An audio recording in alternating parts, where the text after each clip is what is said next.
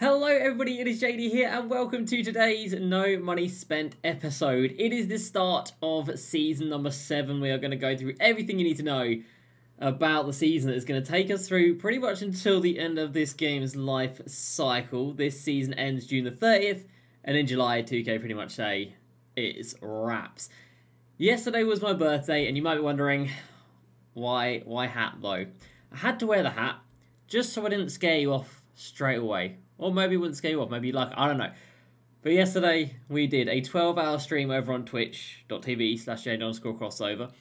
It was a hell of a lot of fun. Thank you guys so much for coming through. If you did come through, we played so many games, had so much fun. And the end goal was me losing a bit of hair off the top of my head. The end goal was me going a little bit bald.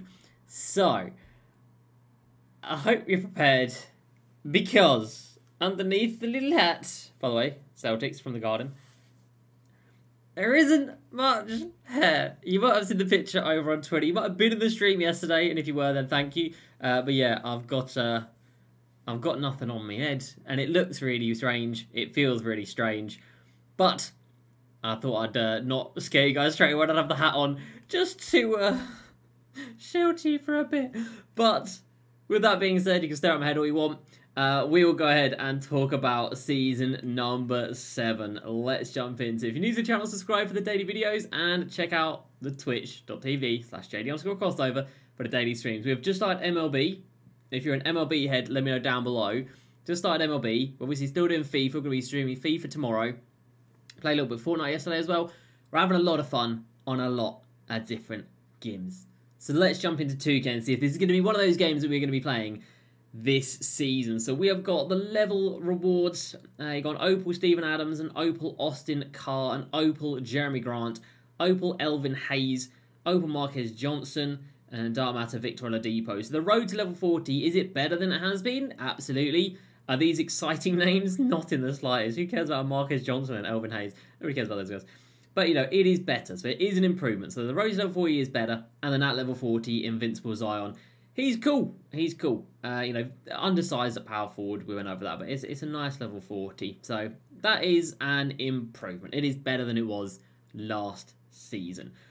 You got all this stuff just for one pack for win the weekend. You got 30 challenges for one Hoff badge, which is wild. 17 challenges for one diamond shoe pack, which is crazy. This last season was for a Hoff badge. It is now a basketball, so that's been nerfed. So we don't like that. And other than that, agendas are, of course, exactly the same. Lifetime agendas, though, this has now changed. And we've got some big changes down here. So, previously, 2,550 cards was the maximum. You can now get 2,600, which is Reggie Theus. But they're just so sad. Look at that card. It just screams like, I don't want to be here. That is the deadest card art in any video game, literally ever. The reward card art is shambolic. So the fact that it's got Dark Matters on it, you just don't even want to use them. So Reggie Theus is there, 700 tokens. Casey Jones, the first ever Dark Matter coach. He's a balanced coach, plus 10. Now obviously, if you're at that point in the collect level, you do not need a Dark Matter coach, do you? Because you're going to have Invincibles that have 99 everywhere. This is a Dark Matter coach, it's something different, it's cool. 85,000 MT. Dark Matter Kim McHale, again, just looks so sad. He's 6'11" with like a 7'11" wingspan, though. His wingspan is nuts. 2850, 750 tokens. 2900 is 20 Hoff badges. 90,000 MT for 2,950. Then Invincible Dominique, so he was on the poster for season number 7. But the caveat is it's going to cost you like 10 million MT to actually get him. So nobody's going to get him. Invincible Dominique there. It says Dark Matter, but it is obviously the Dark Matter Invincible Dominique Williams. So maybe we'll get him at some point. Probably not. Then got 800 tokens at 3,050. You've then got every Hall of Fame badge at 3,100 when the group reward for completing everything is 64 Hoff badges as well. So you're going to get every Hoff badge twice. 3,150 is then 95,000 MT, and 3,200 we don't know, 3,250 we don't know, and then it stops. This used to be 3,400. It used to go down to 3,400. 2K have now realised, it's taken them 8 months to realise, they finally realised they were asking too much, or they weren't going to release enough players.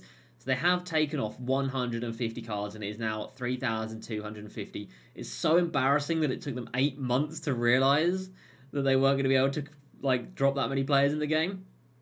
But I mean, at least they have finally realised. So some big updates to collect level. Is it worth it? Absolutely not. It is incredibly expensive, and again, I would put a price tag of over 10 mil for that Dominique Wilkins. So if you're going for him, more power to you, and good luck. We then have got all the game modes. So Clutch Time Offline, you've got a lot of nothing. An Opal Heroic Boogie, I think that is. It's not the hero one, a heroic one. Clutch Shooter, 15,000 MT for 90 wins, and a Dark Mad John Havlicek. Not point guard. Shooting guard, small forward, 6'5", so just a shooting guard. Not worth playing in my opinion. Triple Threat Offline, Sean Elliott in the vault. So of course just random, so you can't really play for him. And then on the ladder, 2 Hoff badges and a Dark Mad Allen Houston, of which you can just get a very similar, better shooting guard on the auction house right now. And it's not going to take you like 15, 20 hours or however long it takes. So Triple Threat Offline is not for me. Challenges, you know, we've got the challenge for the pack. And that is it. The pickup challenge has changed. Again, it's taken 8 months. We've finally got changed to the pickup challenge, which is good. But the change is bad. It's actually worse. So you get 1 pick at the Ascension board. People have played through this. You get 1 pick at the Ascension board. And if you've played this game at all this year, you will know the Ascension board is absolutely awful. I have had people today play through this challenge, get a pick on the Ascension board, and get 25,000. No, not 25,000. 25 MT. 25. Now, previously, you used to get a badge pack, which was guaranteed like 300-400 MT at minimum. That is like a guaranteed 25 MT. So they've changed it, which is good. They've remembered it exists, which is good. But they've made it worse, which is not so good. Spotlights over here. The playoff ones continue to be sad, continue to be tragic. And if you'll notice, they have changed the pack picture. I think it was in the last episode. If you go back and watch it, which I think you will hear me say, I don't know why Giannis and LeBron are on those covers, because you can't get those cards in the packs, because nobody ever had.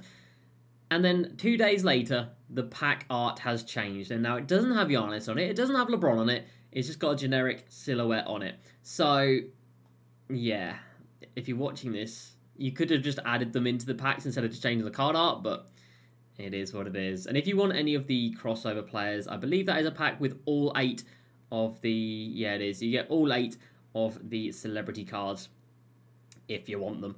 New signature challenges there. Obviously, it's just 1 challenge per 6 weeks. Co-op has got Mitch Richmond. Draft has also got Mitch Richmond. But, I mean, shooting guards are 10 a penny in this game. Unlimited, we have got the 2 Hoff badges. Dark Mad Artist Gilmer, who is being seen as one of the best rewards today. So, just like last season with Sean Livingston in here, seems like Unlimited is the place to go. But it is still going to take you about 15 hours to get that 1 card. You then go past that, you get 5 Hoff badges at 10k, an Opal, an option pack, which isn't great, 10 Hoff badges there, so you get all 15 if you complete Unlimited. You get an Opal Bill Sharman at 18,000 points, which is like 45-50 hours worth of your time, and then obviously at the end 60 hours, 23,000 points, you get the 20 box. So yeah, I won't be doing Unlimited this season. We have got Clutch Time Online, 50 wins for the untradeable Kuzma, whatever set he was from. 90 wins for 30,000 MT, and 100 wins for Dark Matter, Sarunas, Marcialonis. Not for me. And then Rick Smits is there. He is a giant. He is actually a respectable giant. He's not got the Sean Bradley treatment, the Simbalar treatment, the Boban treatment. He's actually a respectable giant. He will be able to hang it with Yao, but he is RNG. So you can't even play for him if you want to. No way to guarantee yourself that player. We then got Limited, which is just for a mystery player. So, you know, last season people played 5 weeks to find out it was Bob Pettit. They weren't exactly thrilled about that. The card was good, but there were so many other shooting guards, small forwards, that were just out there already. You didn't have to wait 6 weeks for one. They have updated it a little bit. You got 3 Hoff badges now, but yeah, not enough to get me playing. And obviously Draft is just Mitch Richmond, and Draft is just the same that Draft is. We've then got another good change, which is the price of packs. Oh yeah, I've got no MT. Price of packs has changed. It has now come down to the Tuesday pack price, 10,500 MT. Wow, where did the Tuesday packs go? That's a new season, isn't it? Yeah, 10,500 MT. Good. Odds have changed. We've gone from 3% up to 5%, but of course the reason for that is the addition of the all-time NBA sets, which are they're just there to bump up the odds and frustrate people, because these cards are utterly awful. I'm not exaggerating when I say this is a 450-man set.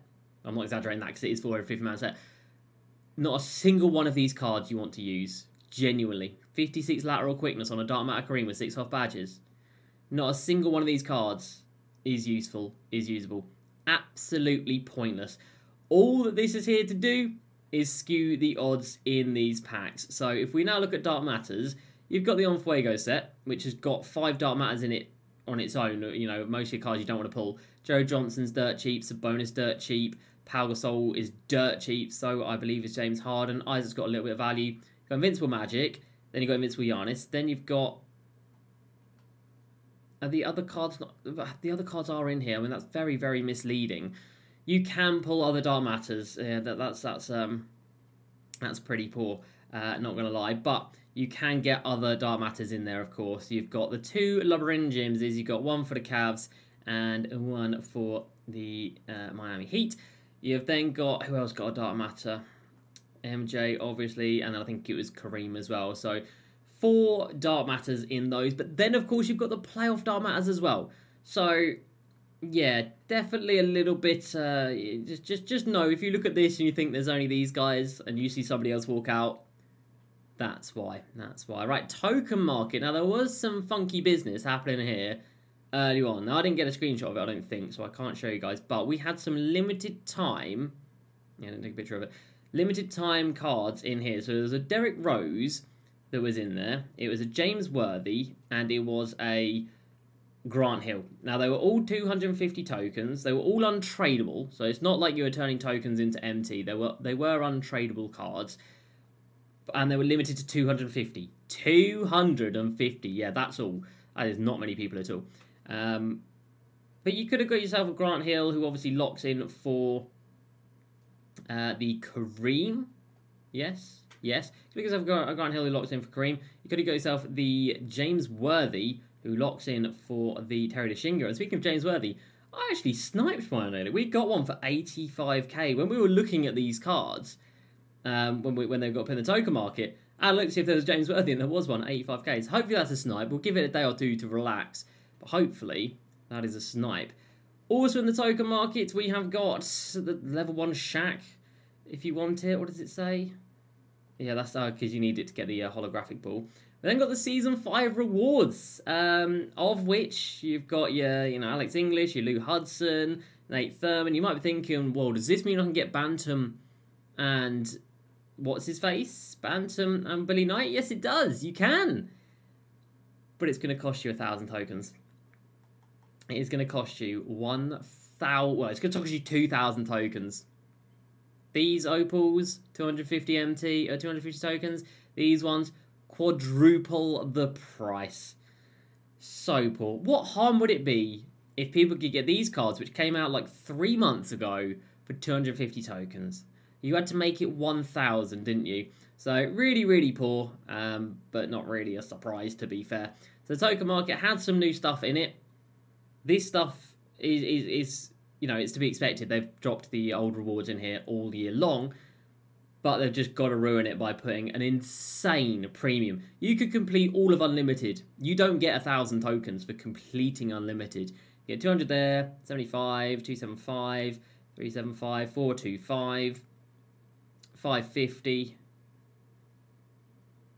800. You don't even get 1,000 tokens for completing 60 hours worth of Unlimited. And they want you to spend 1,000 to get an opal from 3 months ago. I just don't get it. As for our packs today, you'll notice I do have no MT, and that is legit. We spent 900k on the packs. We pulled 3 Dark Matters, a Pau Gasol, who is worthless. He's not worth anything, he's worthless. And we did manage to pack a Jonathan Isaac. And at the time, he wasn't a buyout, and he still isn't. So fingers crossed he sells for a little bit. And I also managed to get 100k for Joe Johnson because he was one of the first ones up. So lucky me on that. But yeah, in general, obviously, packs, not worth it. We've lost a lot of MT. We've then got the exchange, which, you guessed it, has been nerfed massively. 20 pink diamonds for a Hoff badge. I think that was the same as last season. But this definitely weren't the same. Last season, this was 3. It is now 8. 8 Galaxy Opals for 1 Hoff badge. And this. Last season, 1 Dark Matter for 2 Hoff badges. This season, 3 Dark Matters for 1 Hoff badge. Yeah, pretty awful. So, exchange absolutely mudded. And then as for the all-time set, they don't lock in for anything. They're literally pointless. Just there for the collector level, which is just incredibly expensive and so out of touch for so many people. So this is just a waste of time. The Season 7 set locks in for some tokens. So if you want Mike Bantam, all you got to do is lock in this set and this set, and you get yourself 1,000 tokens. Easy money, right? Right? Oh, maybe not so much. And then, of course, go 2 big dogs for today. Giannis at 2 million MT and Magic Johnson also at 2 million MT. Absolutely unobtainable for everybody. So, new season is here, Season 7, and how are we feeling about it? You've got to let me know down below how you're feeling about it. I feel this is just deja vu. This is just another Friday pack drop with a couple of new players here and there that aren't game-changing or exciting in any really way, shape, or form. For me personally, none of these names are exciting. I don't look at Mitch Richmond card or a Sean Elliott or Alan Houston and think, oh man, I can't wait to go play with those guys. Not particularly. One of the best cards is locked behind RNG, which sucks. Don't like that. And yeah, at this point, where the game is at, with the players that are already available on the auction house, I mean, realistically, are any of the cards better than T-Mac? Nope. So you could have had this T-Mac from so long ago and have a better shooting guard than... Wait, what game modes are we in? Than Hondo, than Sean Elliott, than Alan Houston, than Mitch Richmond, than Marcy Leonis. You could have had a better shooting guard than all those guys. So straight away, you don't even need to play those game modes because you get a better shooting guard. As for the centre, you know, Yao's been out there for a little while. If you had KP from Season 5, you might still have a better centre than those guys. So, yeah, I think the power curve was just way too intense this year. I mean, even this Steve Smith from last season, like, I've got that Steve Smith. Are these guys much better than Steve Smith? Or are they on the same level because they're all kind of like skins of each other? And they're pretty much on the same level. So there's a few changes today. Again, the pack price is coming down is good.